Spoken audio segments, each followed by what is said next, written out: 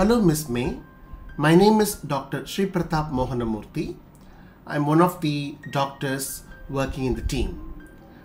I understand that you wanted to know more about DBT, and I'm here to answer your questions and explain what it is. I'm here to explain what the treatment involves and also address some of the other questions you have raised. So what is DBT? The term DBT stands for Dialectical Behaviour Therapy. DBT is a form of talking therapy. DBT is based on cognitive behavioral therapy, also called as CBT, but it is adapted for people who have intense emotions, and it aims to help people understand themselves and their emotions. The word dialectical means trying to understand how two things that seem quite opposite could both be true. For example, a person accepting themselves and changing their behavior might feel contradictory. DBT teaches that it is possible to achieve both of these goals at the same time. DBT is mainly used for people with a diagnosis of emotionally unstable borderline personality disorder, but it is also used for people who have prominent problems with self-harming and suicidal thoughts. It is also used in other diagnoses like depressive disorders or complex post-traumatic stress disorder. Let's see, how does it work? The treatment aims to help people accept and understand themselves and their difficult feelings, learn new skills to cope better, and therefore become less troublesome and more manageable. It also helps people use these new skills and understandings to make positive changes in their lives. Now let us see, what does it involve?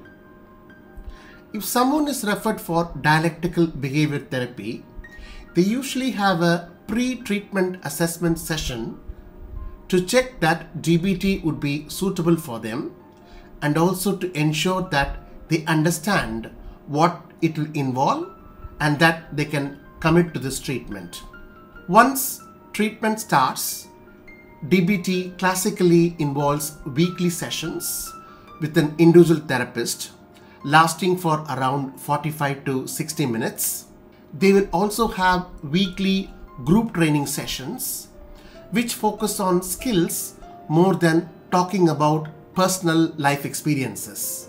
A workbook often supports these group sessions to help reinforce these skills that have been taught, and also to give the individual some homework outside of the sessions, such as completing a mood diary, etc. Worksheets can also be part of this. As some individuals can find DBT challenging, therapists can offer phone check-ins between the sessions so that they can address any urgent concerns or queries. It's worth mentioning that the way DBT can be offered can vary between areas, and some do not offer the classical version, and it can be modified depending on what the service can provide. Now let's see what happens during the sessions.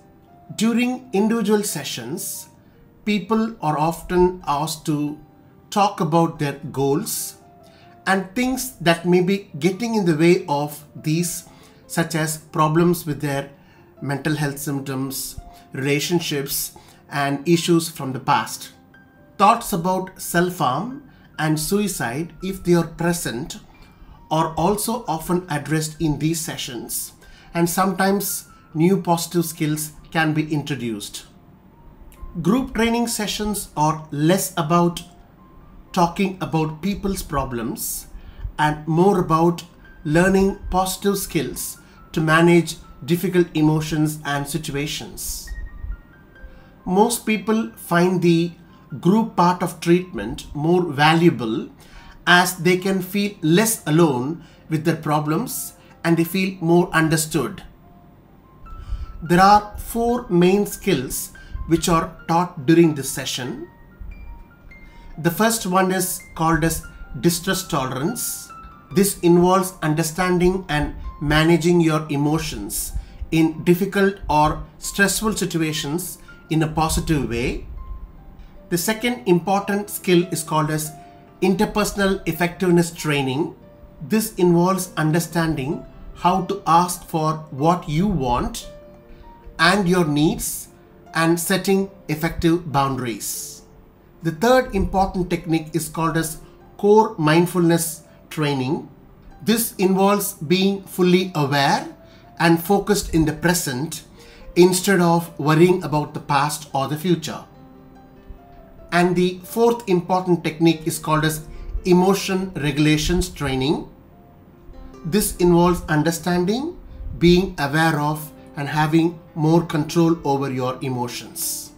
These are the 4 important main skills taught in DBT, and it is also abbreviated as DICE, D-I-C-E. D stands for distress tolerance, I stands for interpersonal effectiveness training, C stands for core mindfulness training, and E stands for emotion regulation training. Now let's see how many sessions are there in a course of treatment. The course of treatment is often around 6 to 12 months. So around 50 to 100 sessions, as there are both weekly individual and group sessions. But all this can vary depending on the length of treatment in a given area. Some people ask if the treatment can be delivered individually and without any group work. DBT can be delivered on an individual basis too if necessary, but again this will depend upon the availability of therapists trained in it. So far I've explained the principles of DBT, the important techniques and skills used in DBT, also about how the sessions are structured, etc. I hope you found this information useful. I'll also offer you some information leaflets about DBT.